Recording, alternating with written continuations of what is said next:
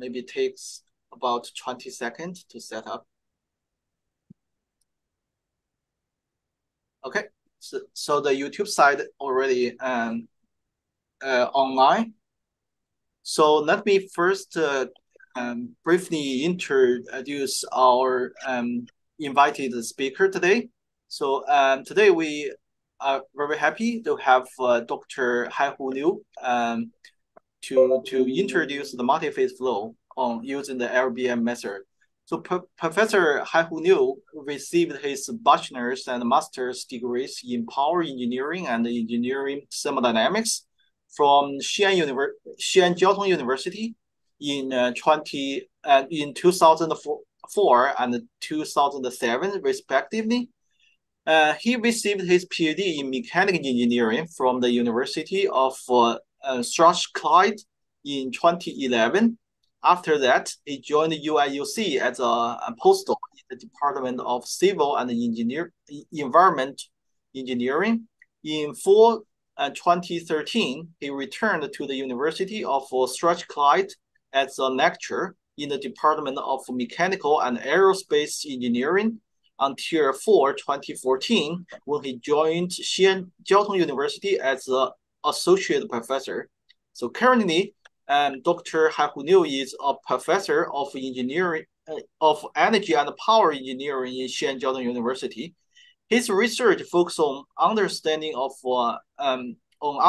and predicting complex multiphase flows in power media and in industry device using different numerical methods, including the Boltzmann method, the volume of fluid method, and also the discrete phase model. So, and Dr. Liu, you can start your presentation. Okay.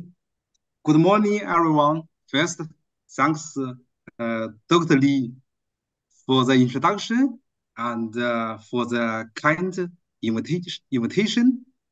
Yeah, I would like to thank Dr. Li for providing me such a good opportunity to present my work in the CFSM seminar series. Today, I would like to give a talk about the multiphysics modeling and simulation of multiphase flows using the Boltzmann method.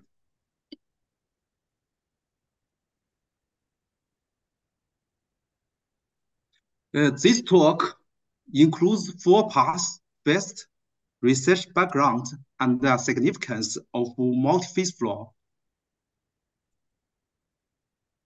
Second, geometry manipulation mechanisms and computational models, which include thermocapillary flows, surfactants, non-Newtonian rheology, and 3-phase flows. Third, 2-phase displacement in porous media and flow mechanisms. Finally, I will give conclusions of this talk. Multiphase flow can be found in nature and different industry processes. Here, we list several examples. The first example is carbon sequestration. As we know, CO2 is a greenhouse gas and it can cause our global warming. A promising way to reduce the CO2 emission into the atmosphere is to capture the CO2 from power plant and then inject it into deep saline aquifer. When injecting the CO2 into deep saline aquifer,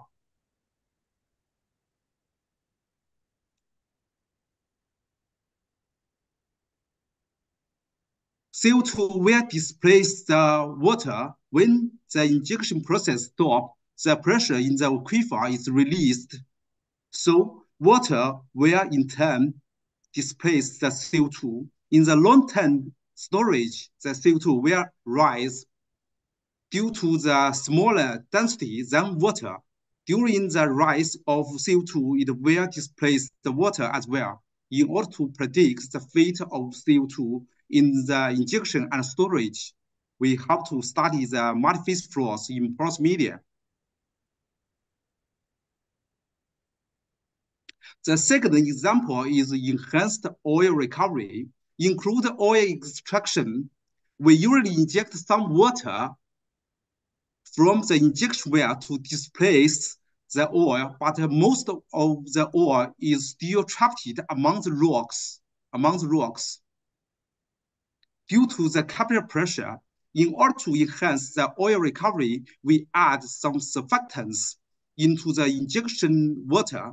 As we know, the surfactants prefer to absorb onto the oil and water interface, which on one hand can reduce the interface tension between oil and water, and on the other hand, it can reduce the adhesive force between oil and rock surface, which means that it will change the contact angle. Under these two effects, the oil recovery can be enhanced. The third example is the targeted drug delivery. Nowadays, scientists have invented some powerful drugs to treat cancer or cardiovascular disease. However, if these drugs are taken orally or intravenously into our human body, they will damage other organs in the human body. A promising way is to wrap these drugs using the bubbles and then induce them to the target location through ultrasound for drug release so that the disease can be treated on a site. The next example is engine spray and combustion. In an engine, the size and distribution of the fuel droplets ejected from the nozzle strongly affects the subsequent combustion process, which in turn affects the efficiency of the engine.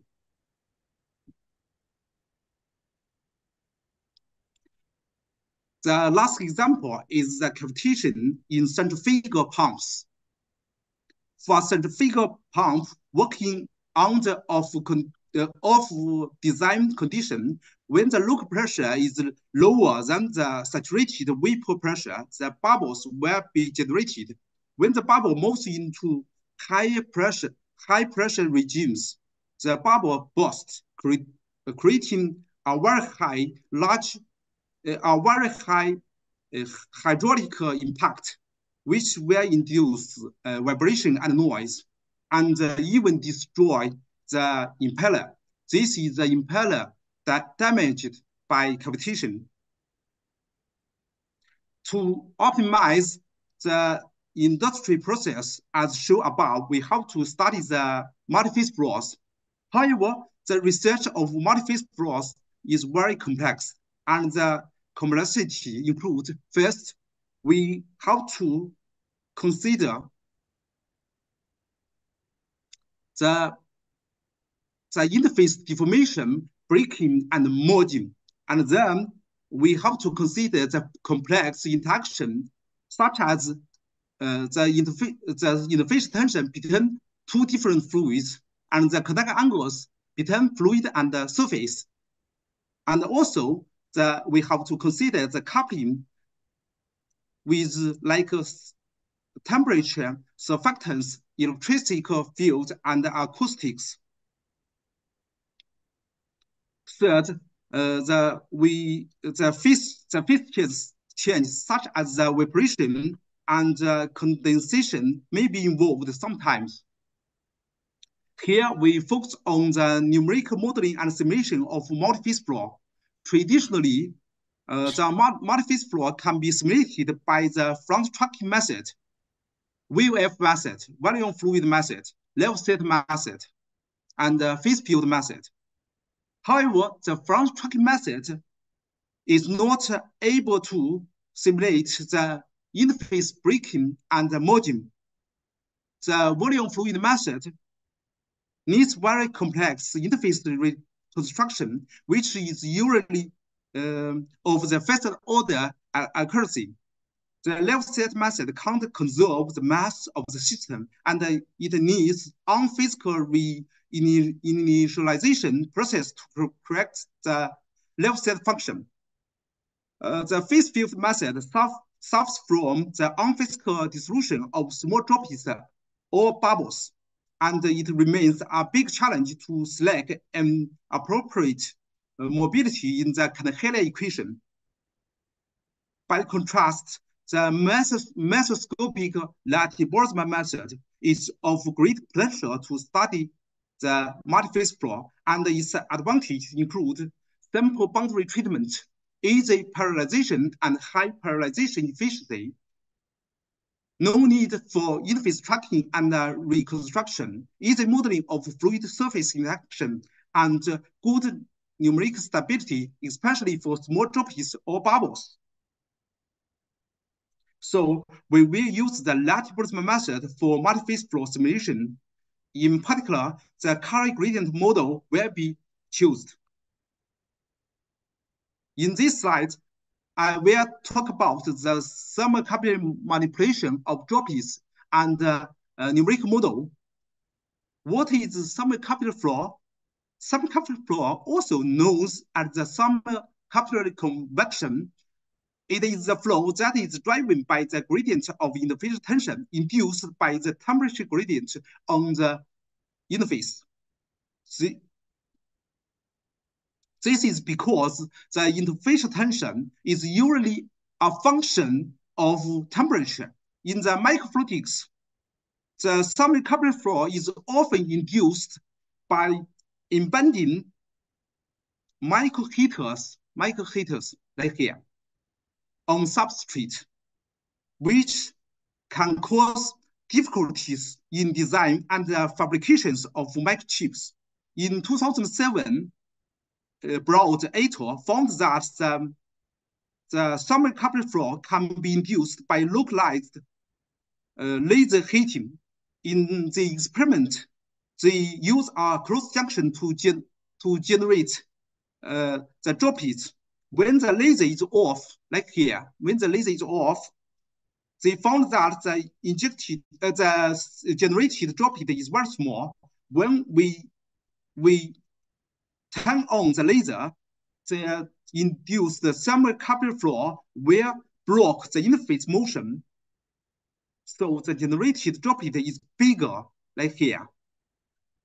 Inspired by this work, we will develop a Latti-Boltzmann method for the simulation of thermocouple flow. As we know, in traditional safety method, the multiphase flow is simulated by solving the Navier-Stokes equations and an interface evolution equation, which is either a pure convection equation in the volume fluid method and Lefset method, or the Canahela equation in the phase field method. We need to do discretization in both time and space, and the solution variables are density, velocity, pressure, and the phase index phi. In our thermocouple flow method, we use the color gradient model, color gradient Latti-Boltzmann model for the flow field. We need to do discretization in time, space, and the velocity space, and the solution variables are the particle distribution functions. In the color gradient model, we have two distribution functions. One is for the red fluid, and the other is for the blue fluid.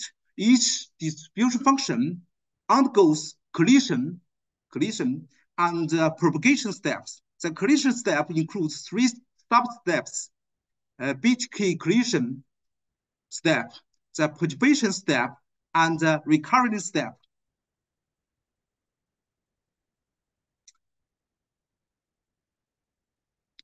In the perturbation step, we use the body force term, the body force model developed by Guo Zhao Li. Here, the Fs is the interface force, which includes the interfacial tension force and the Marconi stress. The Marconi stress arises from the interface tension gradient caused by the temperature gradient at the interface. The BHK collision step and the perturbation step are to produce the Navier-Stokes equation in the traditional safety method, where the recurring step is to produce the interface evolution equation. In the current gradient model, we use the current function rho m to distinguish different fluids. In addition, passive scalar LBM is used to solve the temperature. Here, Hi is a distribution function for the temperature, and this is the lattice-Boltzmann equation, which can lead to the macroscopic equation like this governing equation. Here, the Qt is to model the laser heating source, and the K is the thermal conductivity.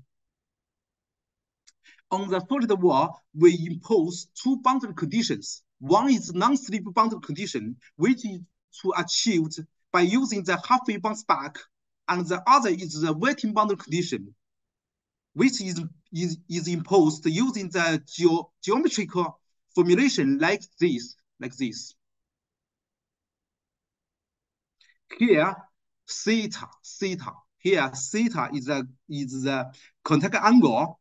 We do discretization of this equation at the solid wall and this solid wall, represented by the dashed line, which is located halfway between these two nodes. We use the central difference for the discretization of the normal derivative for this normal derivative. But the explanation for the tangential derivatives means this step. In this way, we can get the rho n values at y equals to 0. The rho n values at y equals 0 will be used to compute the gradient of rho m at y equals to 1, so that the wetting boundary condition is imposed. Now we use the derivative model to check whether or not the thermal capillary flow induced by the laser heating can manipulate the droplet motion, as shown in this figure. The left boundary is the velocity inlet, and the right boundary is the pressure outlet. We initially placed a circular droplet near the inlet. If we don't apply the laser heating source, the droplet will move out of the microchannel from the right outlet, means from this outlet. When we applied a heating source at x equal 200, we can find that the droplet will finally stopped at the laser point. And at the same time, 4 vortices are distributed around the laser point, where 2 vortices are distributed inside the droplet and 2 outside. The result is consistent with the experimental observations by Broad. This is the experimental results. This indicates that the thermal capillary flow induced by the laser heating can block the droplet motion. In this case, the droplet doesn't touch with the solid walls. So next, we consider the thermal capillary motion of a water droplet on a substrate. This is the computational domain.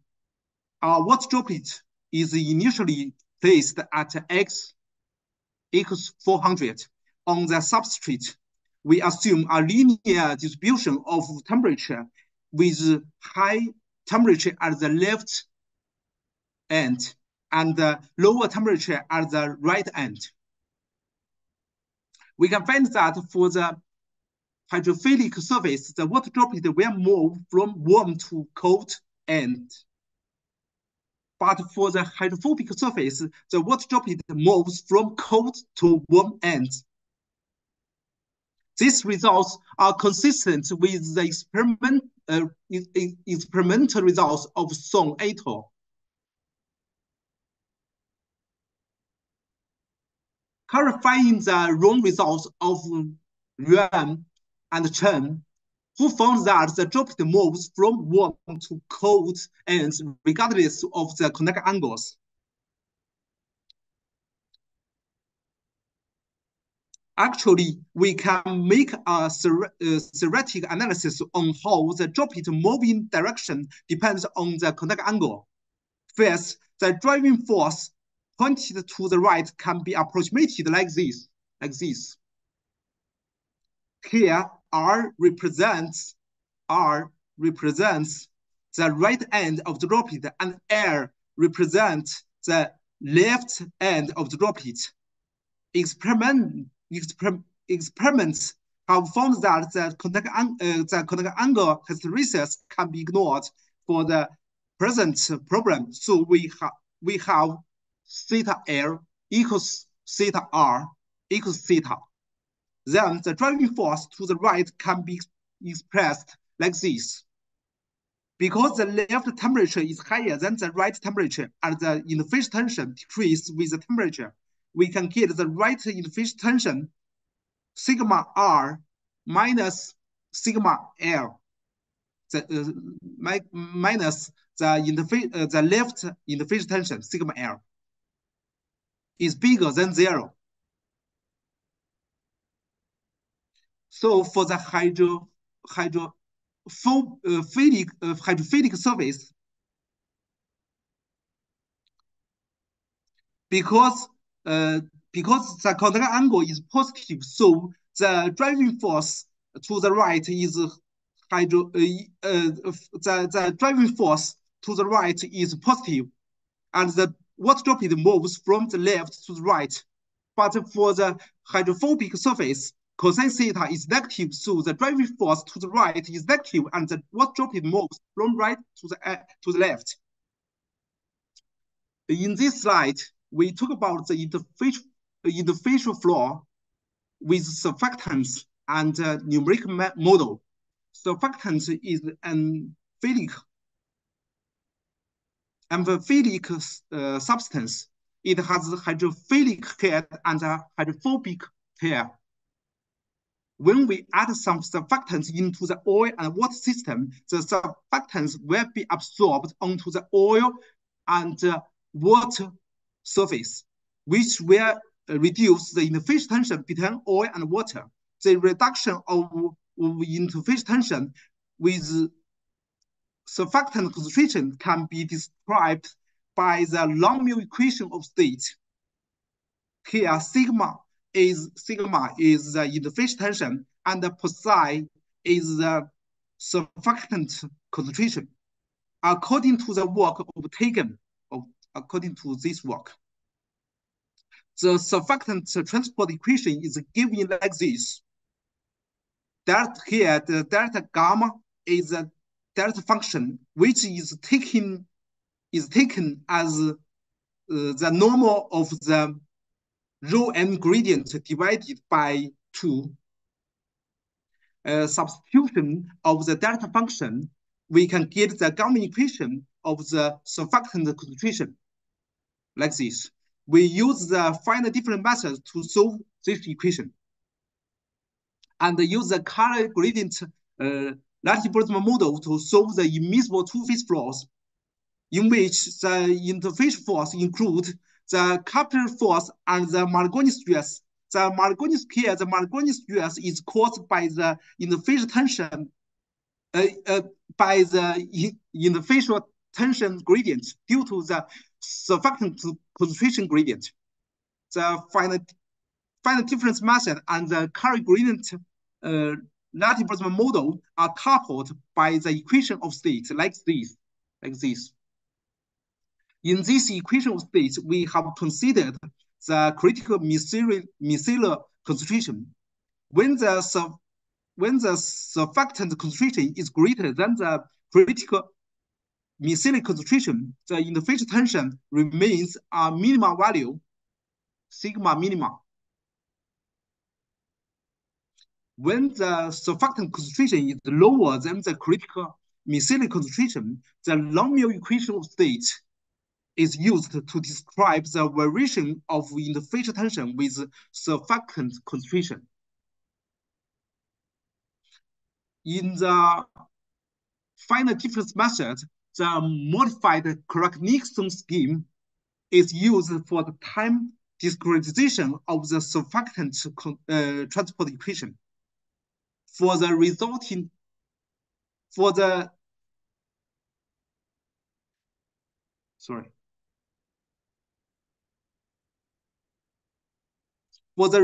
equation, the central difference scheme is used for the diffusion term. The third order Wino approximation is used for the convection terms. In order to speed up the simulation, the successive over-relaxation method is used. Then we use the Lattice-Boltzmann and the finite difference hybrid method to simulate the effects of surfactants on the droplet deformation and breakup in a simple shear flow. Spheric droplet is initially placed in the center of the computational domain. The top wall is moving to the left with a constant velocity uw, where the bottom wall is moving to the right with uw as well. The dimensionless numbers characterize the droplet behavior include the initial surfactant concentration, Reynolds number, Capillary number, and the Pickering number. The Pickering number represents the ratio of surfactant convection to diffusion. As we know, the presence of surfactant reduces the interface tension and thus increase the droplet deformation. In order to remove the effect of average surfactant concentration on the increase of droplet deformation, we sometimes introduce the effective Capillary number instead of the standard Capillary number.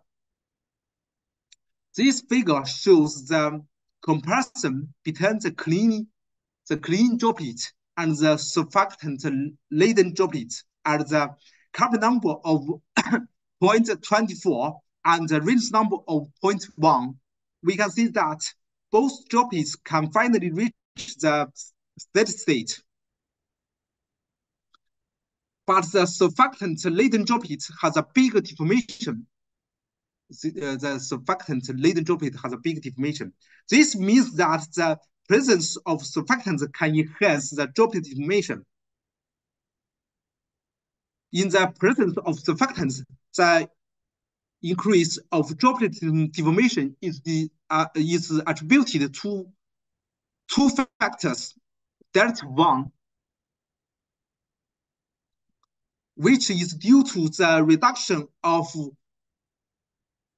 interface tension caused by the average surfactant concentration, and delta 2, which is due to the effects of non-uniform capillary force and Marconi stress. It is clear that the delta 1 here, as shown in this figure, the delta 1 has a big contribution. Delta 2, but the delta 2 first increase and then decrease with the Capillary number.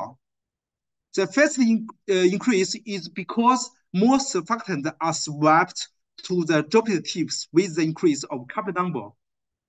And thus, the surfactants become more non-uniform at the interface. However, when the coupling number exceeds a critical value, the droplet deformation rapidly increase with the coupling number, so the surfactant dilution becomes increasingly significant, and the non-uniform effects will decrease. As a result, the delta-2 decrease with the coupling number.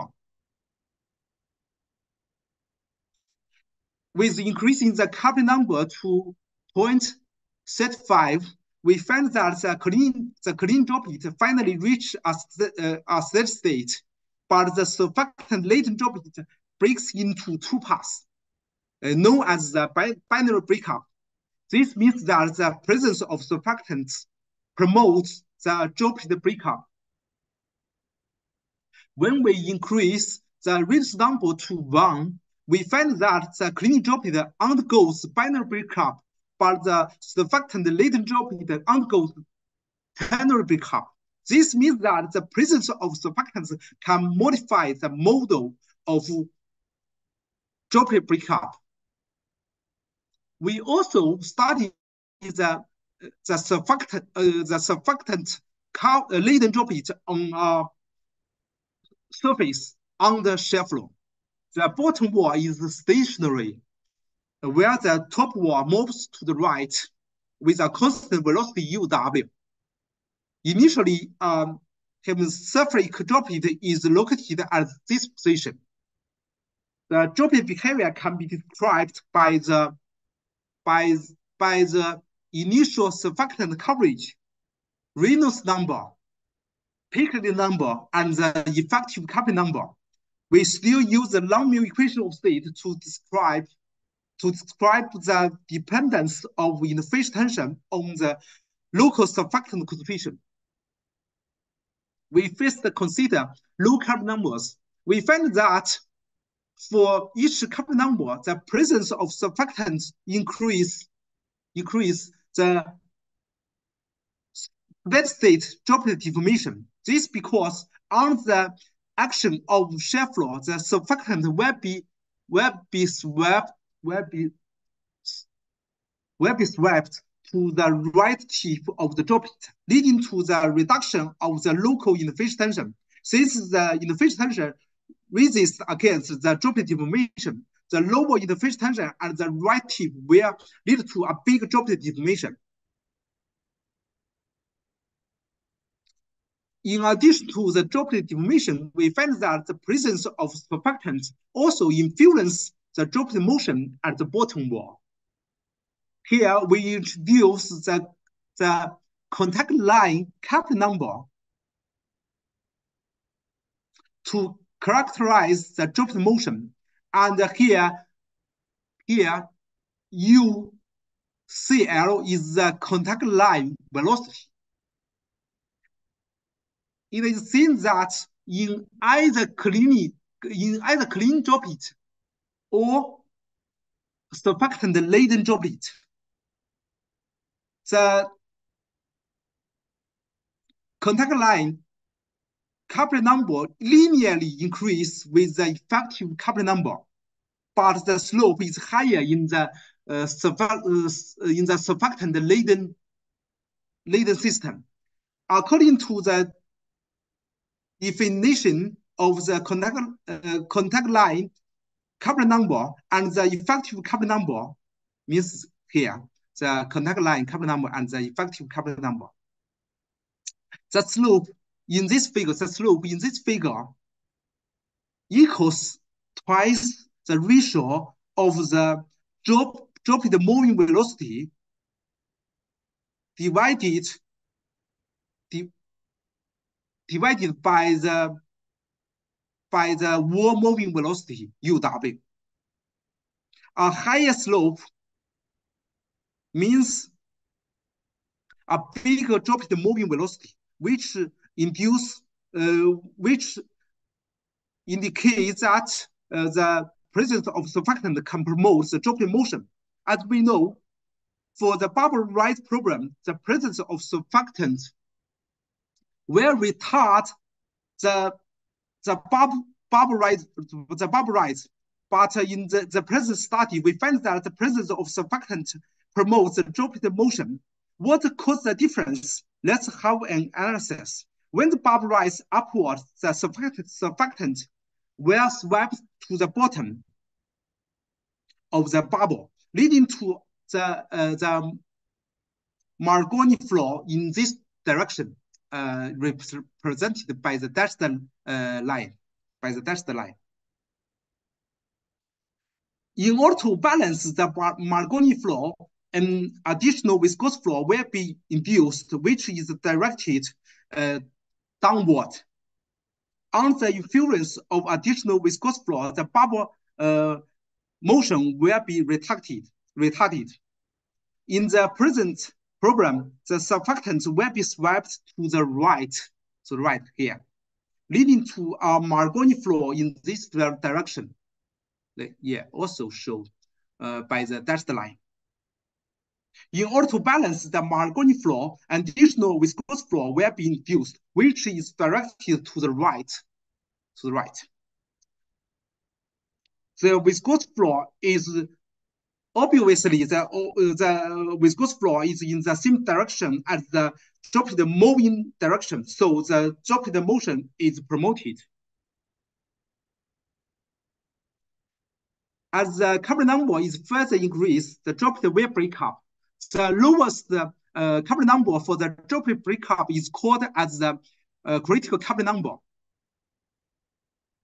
This figure plots the critical carbon number as a function of the viscous ratio in a clean system, where the viscous ratio is the ratio of droplet viscosity to the matrix viscosity. It is clear that the critical carbon number first decrease and then increase with the viscous ratio. And the lowest critical carbon number occurs at the viscous ratio of 1. When the viscous ratio is less than 1, the ternary breakup occurs, but when the viscous ratio is bigger than 1, the binary breakup occurs. In a surfactant-laden system, the critical carbon number first decrease and then increase with the viscous ratio, like in the cleaning system. However, the lowest critical carbon number occurs at the viscous ratio of 0.5. When the viscous ratio is less than 0.5, ternary breakup occurs, but when the viscous ratio is bigger than 0.5, the binary breakup occurs. In addition, we find that at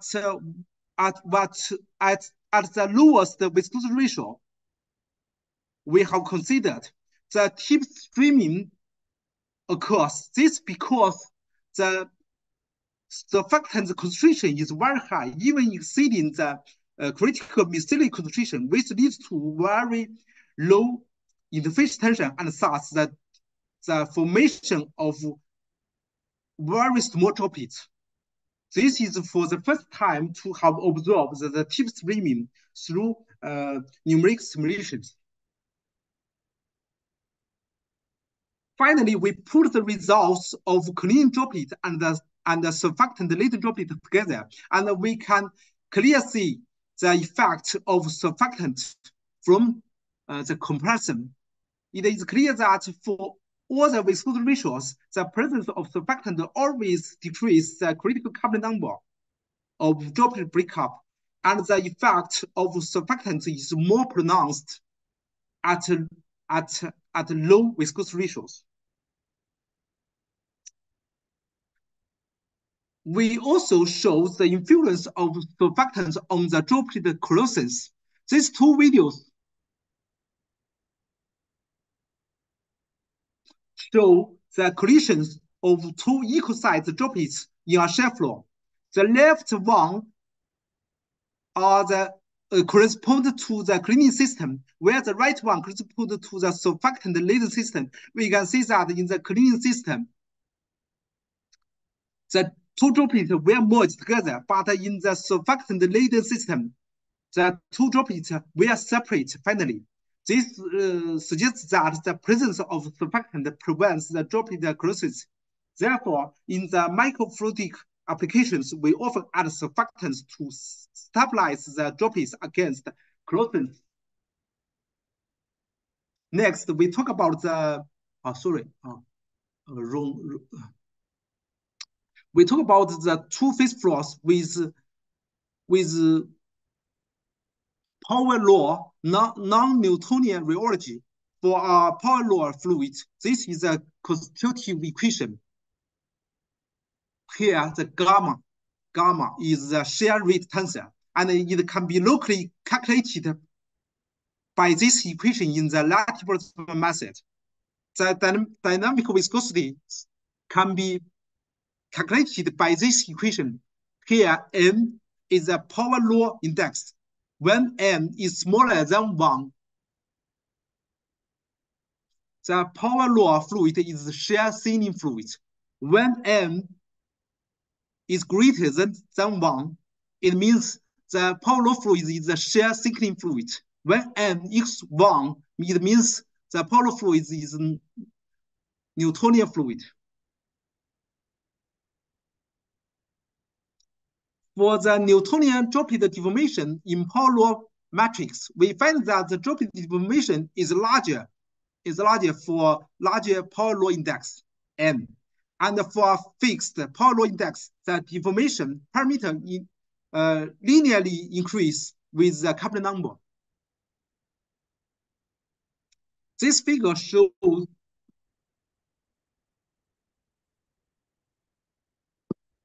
the critical coupling number of the droplet breakup as a function of the confinement ratio in a Newtonian system. The confinement ratio is defined as the ratio of the droplet diameter to the wall distance h. We can see that the critical coupling number first decrease and then increase with the confinement ratio. With the lowest critical coupling number occurring at the confinement ratio of 0.5. We also notice that our simulation results match well with the simulation results of boundary integral method. And our simulation results are closer to the experimental results at lower confinement ratios compared to the results of boundary integral method. This figure shows the critical coupling number of the droplet breakup as a function of the confinement ratio in 3 different power law matrix fluids. We can see that in the shear thinning matrix, the critical coupling number shows an increasing trend with the confinement ratio. In the Newtonian matrix, the critical coupling number first decrease and then increase with the confinement ratio. In the shear thickening matrix, the critical coupling number shows a decreasing trend with the increase of confinement ratio. For a fixed confinement ratio, the critical coupling number is the highest for the shear thinning fluid, matrix fluid, and the lowest for the shear thickening fluid. In addition, the ternary breakup occurs at the high confinement ratios at any system. These 3 videos correspond to 3 different matrix fluids. The first one is the shear thinning fluid, and the second one is the Newtonian fluid, and the last one is the shear thickening fluid. In the shear thinning fluid, no breakup is observed. In the Newtonian fluid, binary breakup is observed, and in the shear thickening fluid, ternary breakup is observed. The difference shows that the non-Newtonian rheology can modify the model of the droplet breakup as well. Next, I talk about the 3-phase flow model and dynamics of compound droplet. A color gradient LBM for 3-phase flow is developed, which is suitable for a full range of interface tensions. In this model, an interface force for M-phase flow is proposed is derived using the Chapman-Enskog expansion, which is then incorporated using the body force model of Gore et al. In addition, a new recurring operator is proposed by considering the existence of Newman's triangle and the relationship between the interface thickness and the contact angle when the Newman's triangle exists.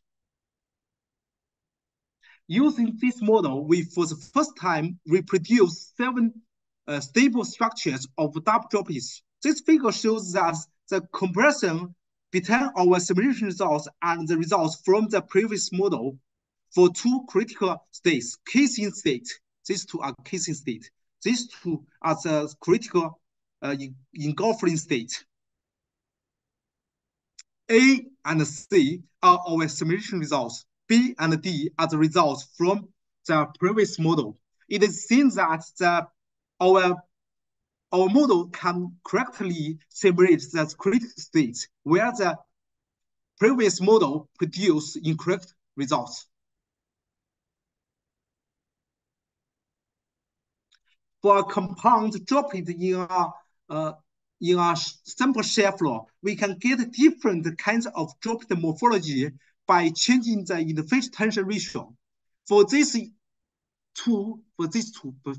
first 2 interface tension ratio, the red fluid acts as a wetting film on the green droplet surface. For these and these 2 interface tension ratios, the red and the green droplet separate, and the red droplet breaks into 2 parts. For those 2 interface tension ratios, the red and the green droplet exhibit engulfing state. For this interface tension ratio, the green droplet undergoes binary breakup, where the red droplet undergoes the ternary breakup. Next, we use the 3-phase flow model to study a compound droplet on the oscillating shear flow. This is a computational domain. Initially, a compound droplet is in the center of the domain. In the X and Y directions, we use the periodic boundary conditions. On the top and bottom walls, we use the velocity boundary conditions. The wall velocity is like this, which changes with the time. T is the time. So an oscillating shear flow can be produced. This is the domain size.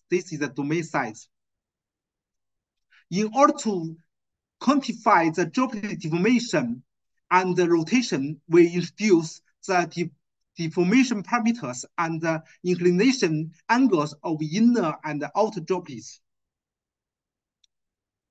This video shows the simulation results at the Hamming number of 0.25. It is seen that the droplet deformation, the deformation and the rotation of the inner and outer droplets are not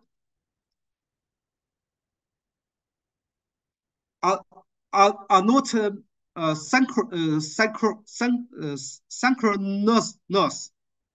For example, when the outer droplet inclines to the right, the inner droplet inclines to the left. This result seems non-intuitive because we think that the dynamic behavior of the inner droplet is governed by the viscous force arising from the closed vortic flow inside the outer droplet. So what causes this intuitive behavior? This is because when the outer droplet deforms, the pressure are highest. In this these two areas. Due to the higher Laplacian pressure under the pressure gradient, it will cause a pressure gradient. Under the pressure gradient, the inner droplet will incline to the left. Therefore, we can conclude that within one steady state oscillating period, the dynamic behavior of the inner droplet is mainly governed by the viscous force arising from the closed vertical flow inside the outer droplet, but is also affected by the pressure distribution inside the outer droplet during the reversal of shear flow. When the coupler number is increased to this value, 0.4625, this value, we find that the inner droplet deformation undergoes multi-peaked oscillations. One peak occurs when the outer droplet is stretched, like here, stretched, and the other peak occurs when the outer droplet shrinks, like here, like here. In this part,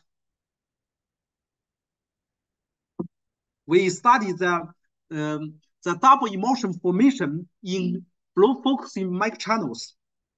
First, we have successfully reproduced several typical formation regimes observed in previous experiments and simulations, such as the two-step formation, one-step formation, the decussate regime with one empty droplet, decussate regime with two empty droplets.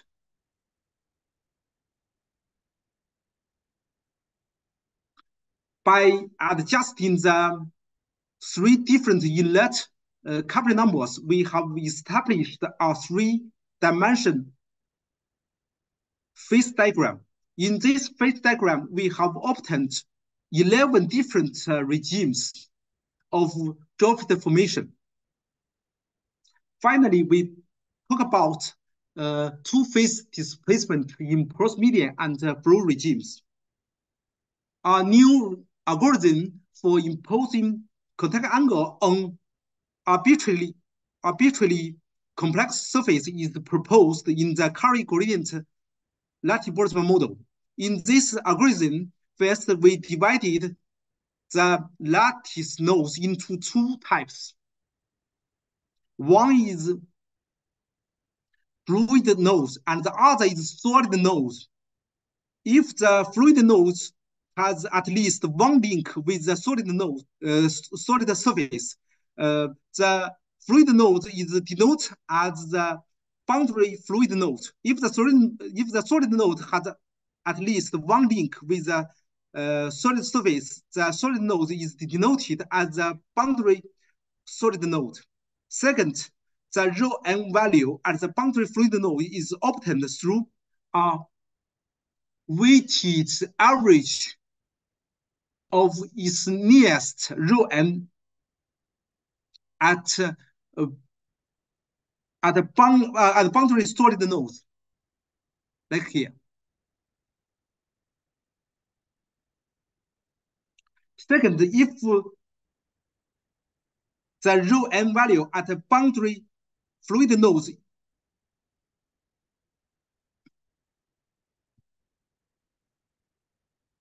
if we get the rho n at the boundary solid node,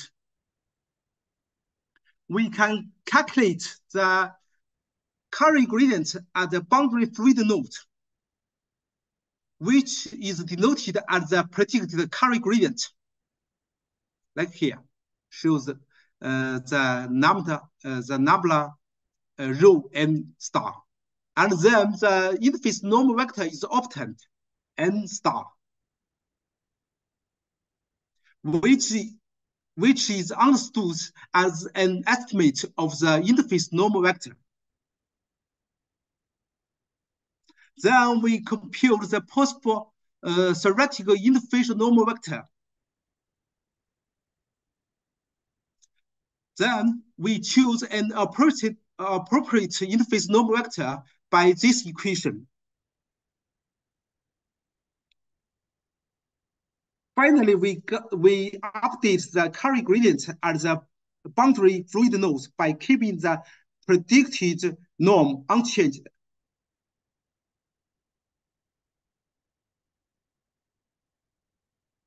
Then we introduce the couple wave effect. What is the couple wave effect?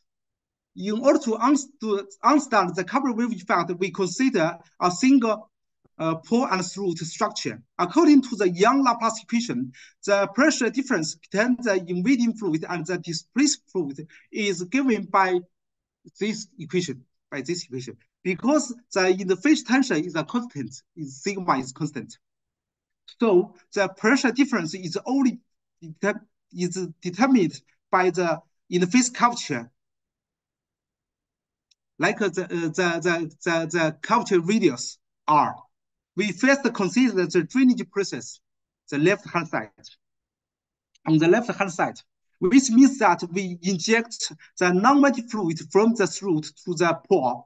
When the interface moves in the throat, the curvature radius is given by the advancing contact angle and theta, the advancing contact angle theta A, and the throat width W. When the interface moves to the corner point, like here, moves to the corner point, the contact line will not move because the interface curvature. But meanwhile, the interface curvature will change. When the interface becomes like this, like here, like this, the curvature radius reaches the minimum value. Here, the R equals 1/2 of the throat width. After this, the curvature radius will increase.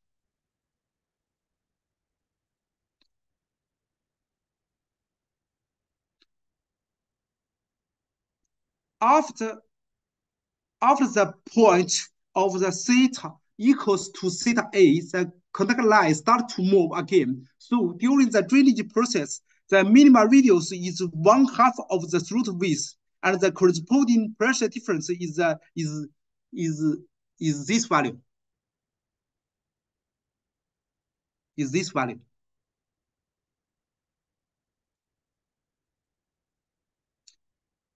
This value is called as the threshold pressure in the drainage, or the couple wave pressure in the drainage.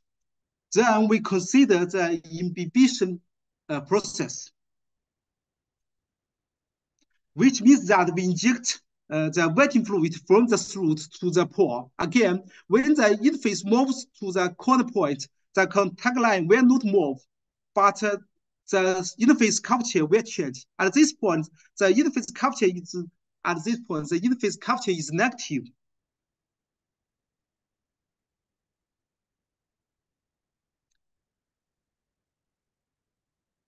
And at this point, like almost at this point, the interface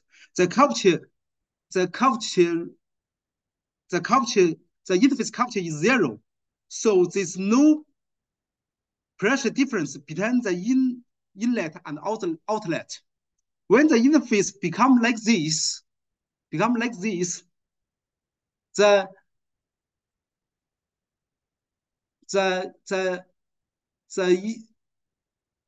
curvature radius will become like this value, After this, the contact line will move, and the interface radius will increase, so the pressure will decrease as well. So during the imbibition process, the threshold pressure will be like this will be given by this value, This value also called the couple wave pressure in the inhibition process.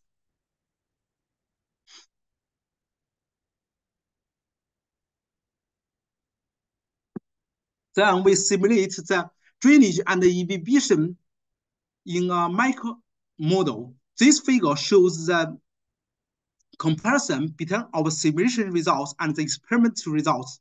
The left half is the drainage results, and the right half is the inhibition results. The colored results correspond to our simulation, and the gray results correspond to the experiment. We can see that our simulation results match well with the experiment, but there are some difference. As circled in this figure, like here. In the experiment, the non-wet fluid can enter the two throats, but not in our simulation. Here is the same. The non-wet fluid can enter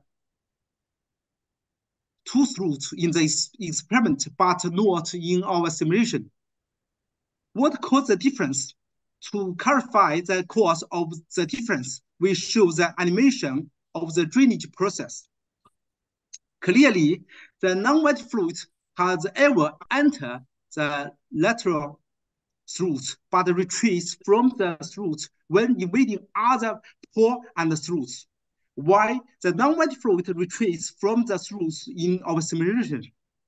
Because the wall surface is assumed to be ideally smooth in our simulations, where in the experiment, the wall surface is not ideally smooth due to microfabrication limitation, where the contact angle hysteresis should exist. Then we analyze how to prevent the non-wet fluid retreating from the throats. As we know, when the inlet pressure is higher, the non-wet fluid is harder to retreat. In order to avoid the retreating event, we have to ensure that the non-wet fluid doesn't retreat when the inlet pressure is the lowest. So we monitor the lowest inlet pressure during the displacement. Through the theoretical analysis, we can obtain the inlet pressure is the lowest when the non-wet fluid enter the throat C. The lowest inlet pressure is this value here. In order to avoid the retreating event, the lowest inlet pressure should be greater than the receding capillary pressure. So from this equation, we can get the receding contact angle should be greater than 8.9 degrees. Therefore, we introduce the contact angle hysteresis in the model and use the receding contact angle of 81 degrees. The new results are shown in this figure. Clearly, our simulation results now match perfectly with the experiment results. Then we consider the two-phase displacement in a dual permeability pore network. This is a dual permeability pore network, which includes a high permeability zone and the lower permeability zone. Both permeability zones have equal porosity but different permeabilities. Initially, the pore network is saturated with one fluid, and the other fluid is injected from the left inlet. First, we consider the drainage process, which means that we inject the non-wetting fluid to displace the wetting fluid. The two videos show the displacement process at low carbon number and at high carbon number. We can see that at a low carbon number, the non-wetting fluid only enters the high permeability zone, and at a high carbon number, the non-wetting fluid can enter both high and low permeability zones. At any carbon number, the non-wetting fluid prefers to enter the high permeability zone in the drainage process. This figure shows the comparison between our simulation results and the experimental results. It is clear that our LBM simulation can capture the essential fluid physics in the drainage experiment. As shown above, in the drainage, the displacement fluid prefers to enter the high permeability zone at any carbon numbers. How about the results in the imbibition process? We find that at low carbon number, the displacement fluid prefers to enter the low permeability zone, like here. But at the high carbon number, the displacement fluid prefers to enter the high permeability zone. So they should exist a critical carbon number, like here, at which the same amount of displacement fluid will enter the high permeability zone and the low permeability zone. Like shown in this figure, the critical carbon number lies in between these two carbon numbers. To understand the preferential imbibition in the dual permeability pore network, we consider a simplified dual permeability geometry. We call it pore doublet. We can analyze the imbibition process in the pore doublet.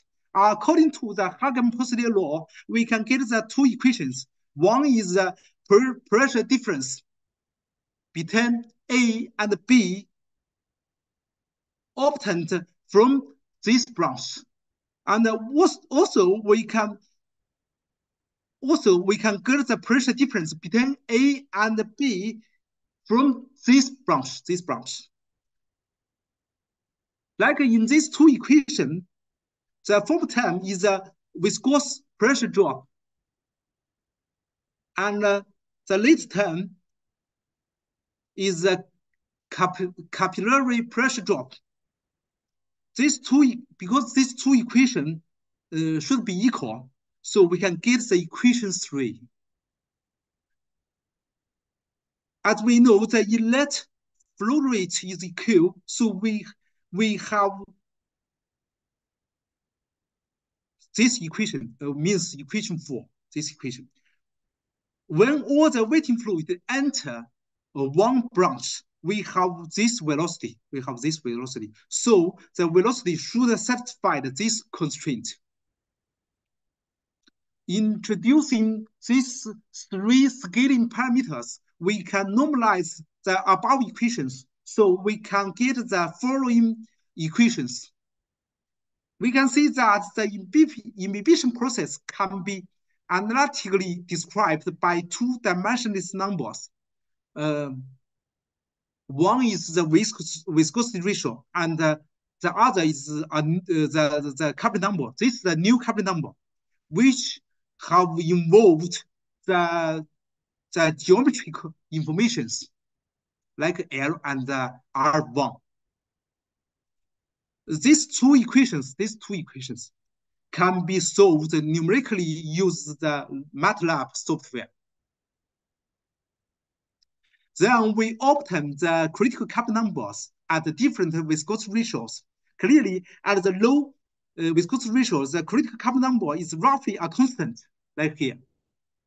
At the low viscosity ratios, the critical carbon number is a constant. And at the high carbon numbers, the critical carbon number is proportional to the inverse of the the viscosity ratio. From the lattice-Boltzmann simulations, we can get the critical Kaplan number curves in the dual permeability pore network. We surprisingly find that the critical Kaplan number curves obtained from the pore doublet and from the pore network are collapsed onto a single line. Yeah, the two curves are collapsed onto a single curve. In addition, we can find that the transient saturation curve match well in both geometries, especially at high Kaplan numbers. Like this is high Kaplan numbers. The right-hand side are the high Kaplan numbers. This is understandable because at low Kaplan numbers, the interfacial tension is important. So the local geometry take a bigger effect than at high Kaplan numbers. Finally, this is my conclusions. Thank you so much. Thank you, Dr. Liu. This is a lot of very impressive work. So we actually just now we have many LBM experts in Zoom. Somebody I can tell is Peter and James is from Hamburg, Germany, but he left at 10 o'clock, maybe have other schedule. And also Wolf Schiner from University of Delaware, he's also there and left at 10 o'clock, maybe just other schedule. But it's very impressive and attract a lot of LBM researcher from all around the world. So any question from our audience? So if you have a question and to Dr. Liu, you can unmute yourself and you ask directly. Currently we also have 7 people on the YouTube side, but they cannot ask a question. So if they have question, you can later contact Dr. Liu directly. Maybe I can start my question is the simulation when you do the power law of fluid continue the non-Newtonian behavior, very interesting and actually affect the results significantly. I just wondering when you consider the power law of fluid, this is only a pure viscous fluid. I'm wondering, have you considered to introduce the viscoelastic fluid model to consider the elastic feature of the non-Newtonian fluid? Yeah, thank you for the questions. Yeah, actually, yeah, in this presentation, I didn't show the work related to the viscoelastic fluid. Yeah, actually, we have done this kind of non-Newtonian fluid in our recent work. Yeah, but I didn't show here. Okay. Yeah. So the introduce the elasticity can also significantly change the behavior of the drop nets deformation. Yeah, definitely. Yeah, definitely. Okay. Yeah. Okay. Yeah. So there's many 3-phase or 2-phase fluid. I'm wondering when you consider the gas and the liquid phase, typically what's the density ratio you are using in the simulation? In all my simulation, we just use the density ratio of 1. 1. One. Okay. Yeah. So it's very simple. Yeah. Okay, what's the challenge if you increase to 10, 100? So there's a numerical stability issue? No, actually, in my recent work, we did a lot of work, related to high density ratio. Yeah, but if we want to simulate the high density ratio, we must add more terms in the lattice-Boltzmann equations. This is actually because we usually consider the Stokes flaw. So I think that in my previous work, the density ratio didn't play an important role. So so we didn't consider the density ratio effect. Okay. So actually, I have much more question, but I want to leave this opportunity to our audience. Any question from our audience?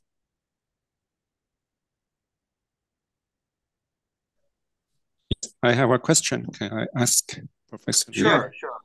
Yeah. I'm a PhD student from Tsinghua University. I am curious about is the spurious current problem in your simulation? I mean, I always encounter this problem because I find the velocity field usually fluctuate. So I wonder whether in your simulation is the spurious current problem to tackle with. In my model, actually, we have minimized the spurious currents because we use my boundary treatment is better than the existing boundary treatment. So in my model, the spurious currents actually are very small. So that's why I choose our model to simulate the multiphase flow in porous media. Otherwise, if the spurious currents are quite high, we can't use it to simulate the porous media flow. Because usually in the porous media flow, the fluid velocity is very small. Yeah, I think maybe you can contact the Dr. New later send him one email, and he maybe can refer you to some paper or literature. You can look into the method how to get better treatment on the boundary, and maybe you can solve this the fluctuation flow field problem. Yeah, currently our boundary treatment method have been used by a lot of scholars in the world. Actually, yeah, because it can cause very small spurious currents. So is there any GitHub open source code have this boundary treatment method the student can take advantage, or they can look into how the boundary if they want, actually, you means they want some sample code to learn this. The boundary, the boundary method or the boundary treatment. Yeah, if they really want, I can share. Yeah. It's very but good. Yeah, but they have to respect my sure, definitely. My knowledge. Yeah. Thank you, Professor Liu. Thanks. Okay, any other question? Okay, if not, we will end here today, and I very appreciate Dr. New to share a lot of good work. And if as I mentioned, if our audience have questions, you can further question, you can contact Dr. New directly by email. Okay, then we will end here. Thank you. Okay, thank you, Dr. Lee. Yeah, thank you. Okay. Thank you, everyone.